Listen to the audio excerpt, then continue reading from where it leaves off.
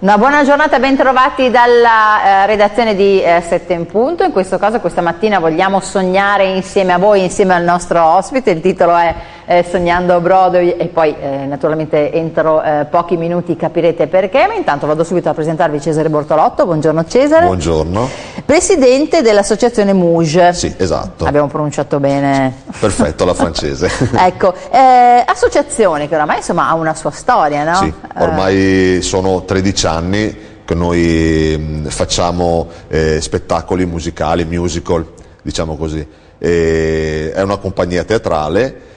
Con il passare degli anni abbiamo avuto quest'idea di creare una rassegna che è appunto quella che siamo qui a presentare. Ecco, questa rassegna che si sviluppa in che modo?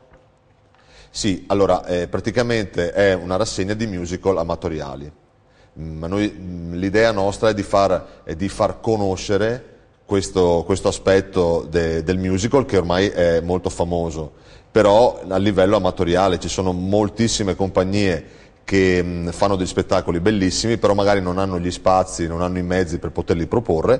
Noi fortunatamente avendo la possibilità di ospitarle abbiamo voluto creare questa rassegna. Alla fine l'abbiamo creata come un concorso anche per poter incentivare così le persone, la partecipazione. E quest'anno ci sono 5 compagnie, 2 compagnie fuori concorso e 3 compagnie in concorso che si contenderanno la vittoria finale. Come arrivano da voi? Noi facciamo un bando.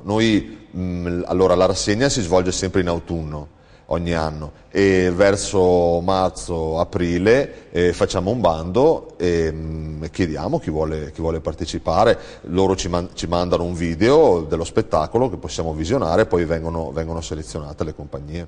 Sono in aumento queste compagnie nonostante la difficoltà? C'è voglia di cimentarsi? Sì, c'è voglia di cimentarsi, le compagnie ci sarebbero, purtroppo la difficoltà più grossa è che noi ci siamo messi in testa di voler fare musical, che è una cosa abbastanza dispendiosa anche se lo fai amatorialmente. Certo, insomma ci sono i costumi, esatto, eccetera. microfoni, luci, perciò è questa la difficoltà. Le compagnie ci sarebbero, però tante volte io vedo, toccando con mano proprio tutte queste realtà, perché ormai la rassegna si è abbastanza allargata, infatti abbiamo perché compagnie... siamo a che edizione? È la 5ª edizione. Abbiamo compagnie da tutto il nord Italia, quest'anno abbiamo avuto richieste anche dalla Toscana addirittura, e perciò ci sono le compagnie che dicono sì, ok, noi potremo partecipare, ma come facciamo, i mezzi, questo e quell'altro,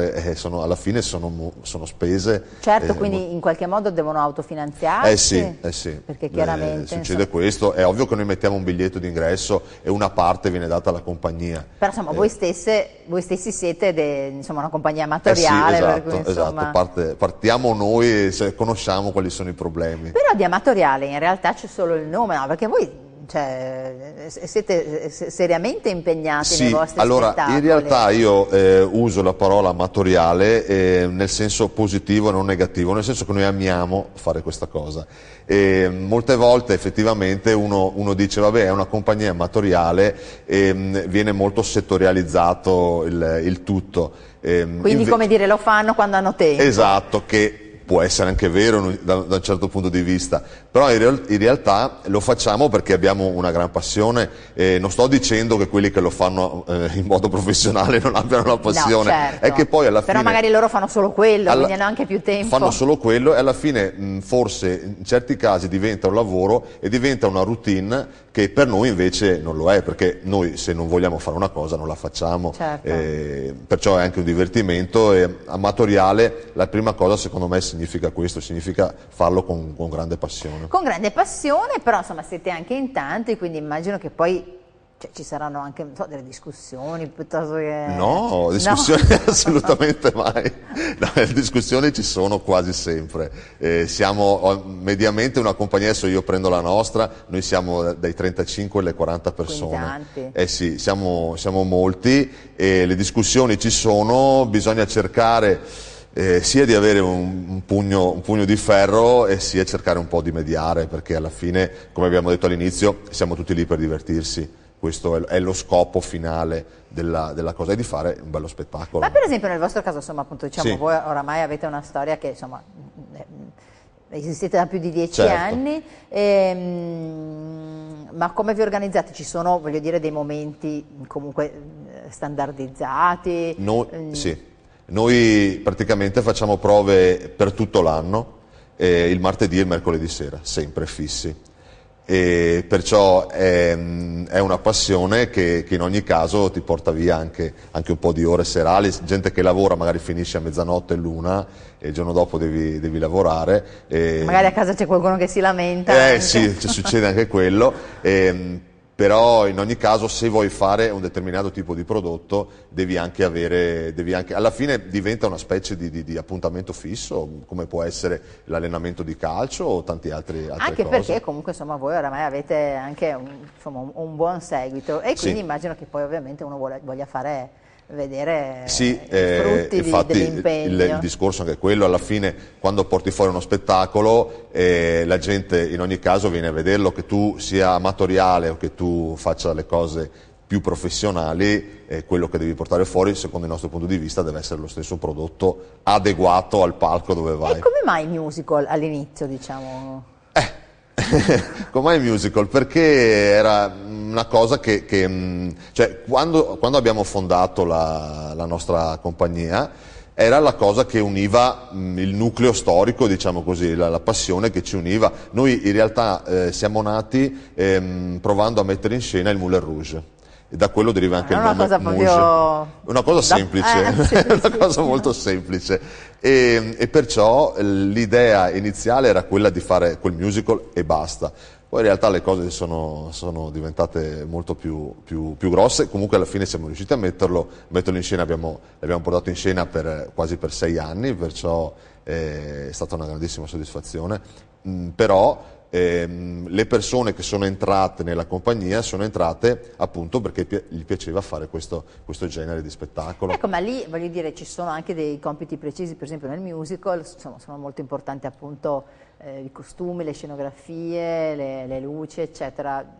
È necessario che ognuno abbia dei compiti precisi? Sì, ci sono ovviamente ci devono essere delle persone dedicate o incaricate a determinati compiti.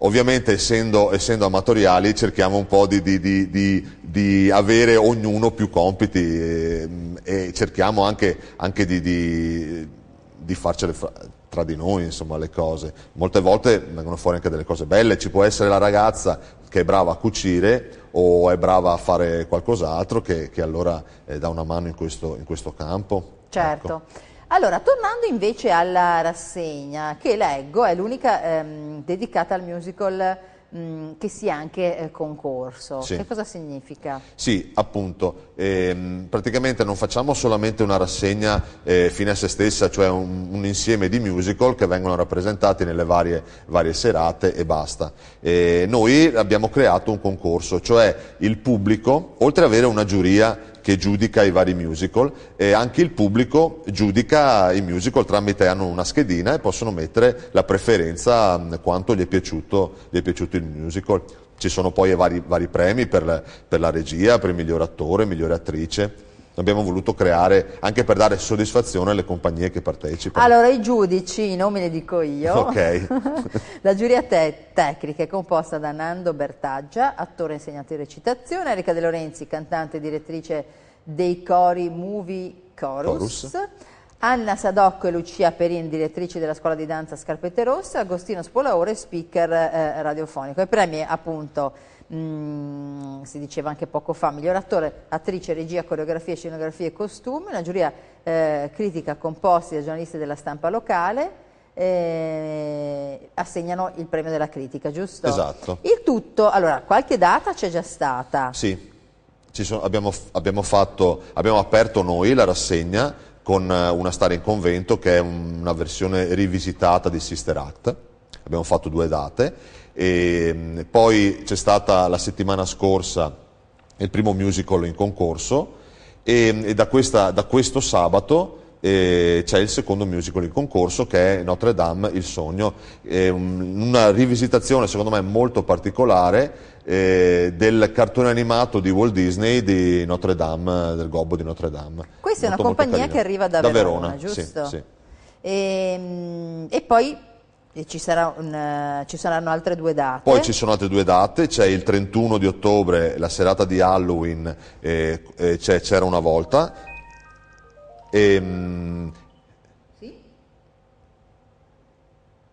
Sì?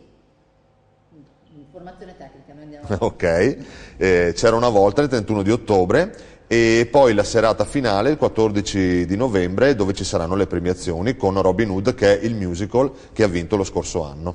Allora, i biglietti costano 10 euro, Sì, 5 euro 5 ridotti. 5 ridotti, e si prenotano sul sito, Sì, quello di i Sognando biglietti si possono sia prenotare nel nostro sito che acquistarli in prevendita. Andando nel nostro sito appunto si può vedere la prevendita, tutti gli indirizzi utili, anche i numeri di telefono da chiamare. Allora, c'è, insomma, la sensazione è che ci sia stato un aumento di musical, no, in Italia, Sì. Determinato da che cosa? Un po' la voglia anche di leggerezza? Sì, secondo me c'è stato all'inizio la Compagnia dell'Arancia, quando è iniziato molti anni fa con Grease, con Lorella Cuccarini.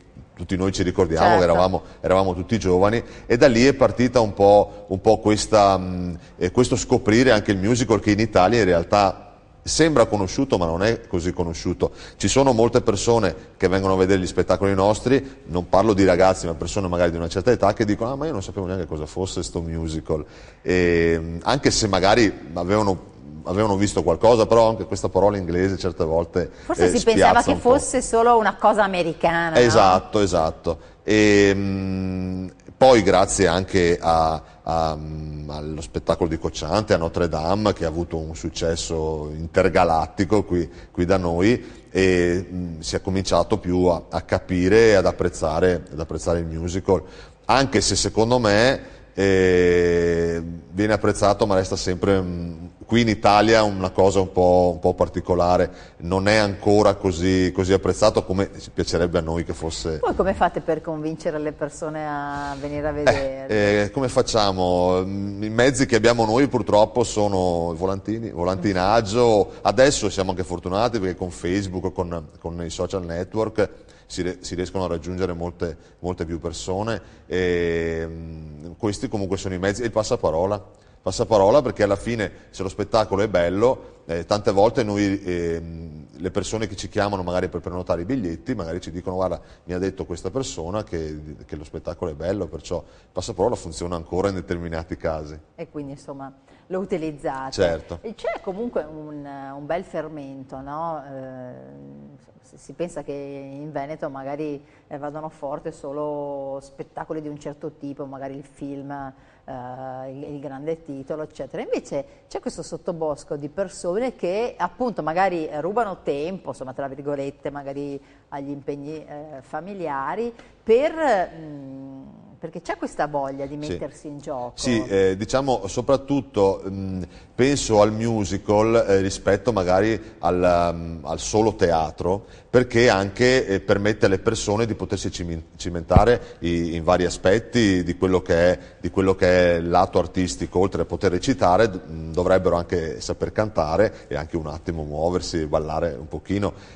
Adesso poi c'è un po' questa fissazione di dover cantare, a molte persone piace cantare. Il musical, forse più che il semplice canto, ti permette di interpretare magari di più la canzone. Non lo so, io la si vedo pensava così. appunto magari fino a un po' di tempo fa che fosse, diciamo, una prerogativa magari d'oltreoceano, perché si ha un po' questa idea che gli artisti italiani sappiano o recitare o cantare o ballare, mentre in America è normale saper fare molte cose. È un po' vero, in realtà è un po' vero. Sì, noi siamo un po' limitati, cioè io vedo nel mio piccolissimo, vedo che in realtà quando le persone vengono per approcciarsi, per entrare nella compagnia, quando cominci a dirgli guarda che tu oltre a recitare dovresti anche cantare, oppure guarda che oltre a cantare dovresti anche recitare, dicono si rigidiscono. Poi sta a noi fargli capire che in realtà la cosa si può fare, funziona. Negli Stati Uniti, anche in Inghilterra funziona in maniera diversa, loro partono già dalla scuola con questo campo. È vero che adesso non hanno il flauto come da noi a scuola. non hanno il flauto, esatto. È vero che adesso sembra che anche da noi comunque si stia un po' aprendo, ci sono diverse scuole anche elementari o medie che fanno delle materie integrative tipo teatro, cose del genere, che ben venga, voglio dire. Anche perché la cosa particolare è che insomma, i ragazzini di adesso hanno strumenti anche tecnologici, per esempio possono anche comporre, Sì. anche insomma, con delle app, con dei programmi, Sì. e quindi la creatività potrebbe essere anche stimolata dalla tecnologia, Sì. non necessariamente insomma, la tecnologia ammazza la creatività. Anzi, guarda, noi anche nel nostro caso, quando noi siamo partiti, cioè, mi sembra, parlo di 10 anni fa come se fosse il secolo scorso, il primo spettacolo per farci le basi, per poter fare le prove, abbiamo dovuto fare una ricerca di trovare persone che potessero comporci, le cose del genere. Adesso invece con internet si trova di tutto e di più. Puoi creartele tu, semplicemente puoi trovarle già fatte, sono veramente degli strumenti che rendono la vita più facile. Nel resto d'Italia, cioè voi conoscete un po' il Sì. panorama anche, come funziona? Ci sono regioni magari in cui è più facile fare, perché comunque voi fate cultura, no? Cioè... Sì, allora diciamo che facciamo cultura, da noi forse lo vedo un po' complicato, sia per un fatto di disponibilità dei comuni, dei gestori, dei teatri, e sia per i teatri che in realtà non ce ne sono così tanti. Qui da noi ce ne sono veramente pochi. E noi, qui da noi parliamo del Veneto? Parliamo del Veneto in generale. Ci possono essere città che ne hanno un po' di più, città che ne hanno un po' meno. Padova è abbastanza sfornita. Cioè, ci sono magari c'è il grande teatro. Ci sono quei 2 o 3 teatri grandi, però poi teatri che possano ospitare una compagnia media non ce ne sono tantissimi, sono quel paio di teatri, e perciò è difficile. Io ho potuto avere contatti anche con altre compagnie, anche grazie a Sognando Broadway, di altre regioni. In altre regioni ci sono già delle strutture più adeguate forse per determinati, per esempio, lasciando perdere, non so, Milano, Roma, che sono... Che hanno anche numeri magari esatto. diversi. Per esempio, per farti un esempio, 2 anni fa siamo andati ospiti di una compagnia ad Altamura, perché noi gli avevamo fatto un piacere, li avevamo aiutati, loro volevano mettere in scena il Moulin Rouge che noi avevamo già fatto, e loro ci hanno ospitati, sono stati gentilissimi, e loro, a parte che io non ero mai stato nelle Mouge ad Altamura, pensavo di trovarmi un paesetto, invece è un paese di 70.000 abitanti, però loro hanno vari teatrini, teatri più grandi, e sono rimasto un po' così, perché vedi questo paese che è al centro del nulla per noi, che noi in Veneto siamo abituati ad avere una continuità di case, cioè non finisce un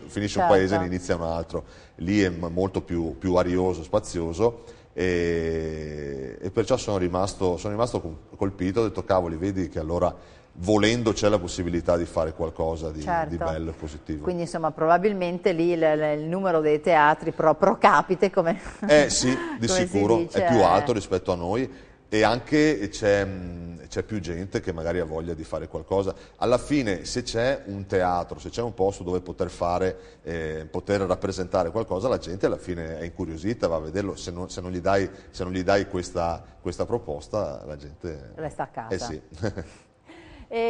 Allora, tra poco forse riusciremo anche a farvi vedere delle immagini, quindi restate con noi, pochissimi minuti di pubblicità tra poco.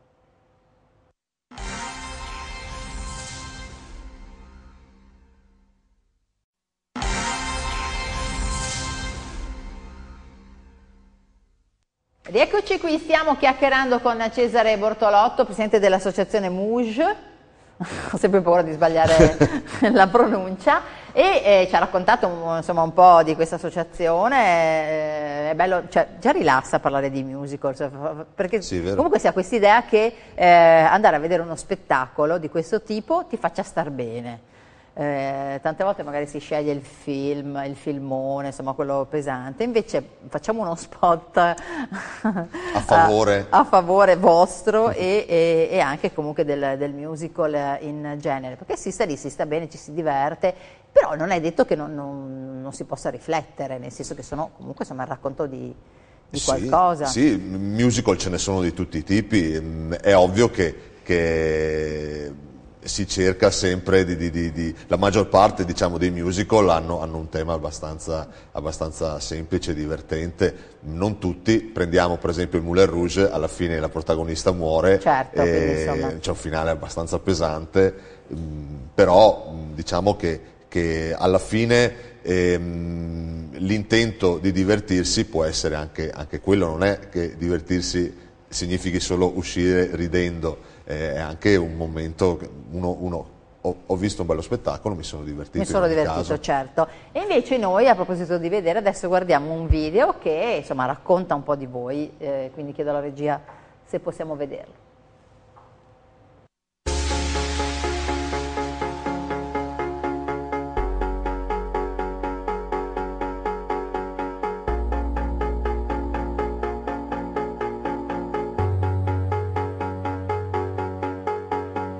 I can't win, I can't reign, I will never win this game without you, without you, without you, without you, without you.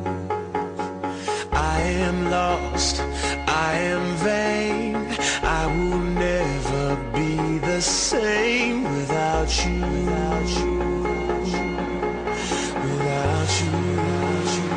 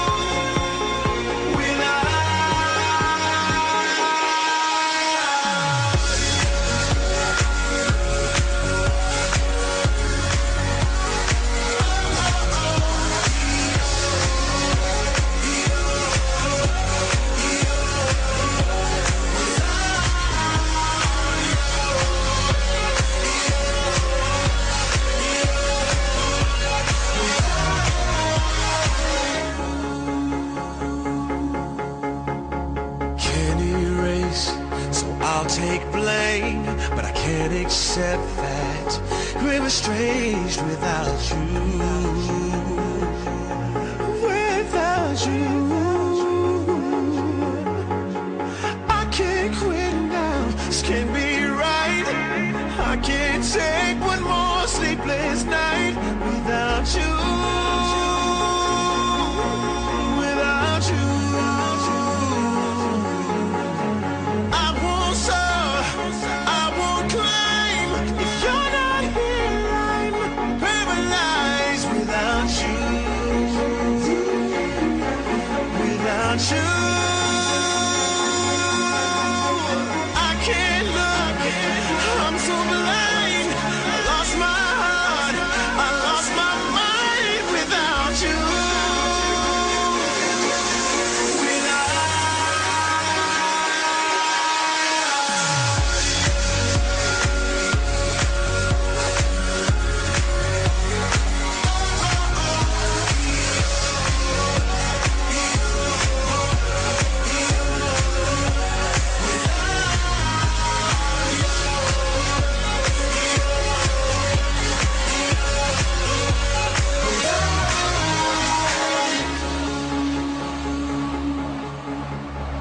I am lost, I am vain, I will never be the same without you,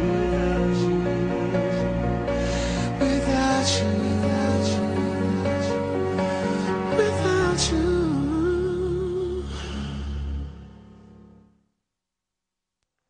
Eccoci qui di nuovo con Cesare Bortolotto. Allora, insomma, qui si è un po' capito quello che fate. Devo dire che c'è poco di amatoriale in realtà. Vedendolo così, è anche un bel montaggio. Sì.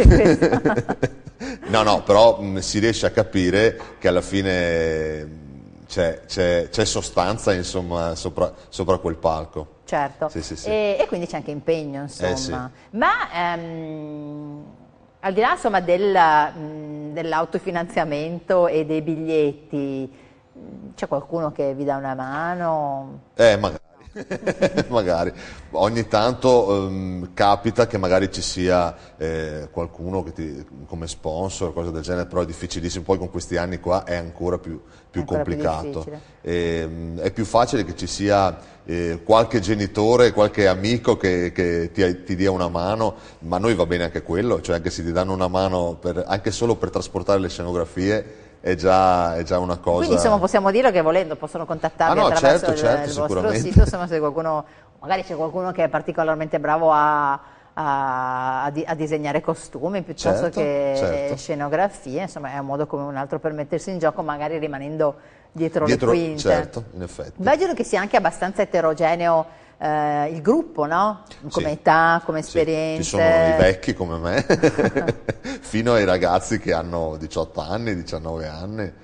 Ma voglio dire, questi magari i ragazzi più giovani hanno anche ambizioni, magari iniziano a farlo in questo modo perché forse pensano di poterlo fare. È successo, cioè è successo che ci siano ragazzi che magari partono con degli spettacoli del genere e poi riescono a fare il salto anche facendo spettacoli professionistici. Quindi, ma non necessariamente si affidano ai talent, perché pare che ci siano solo i talent.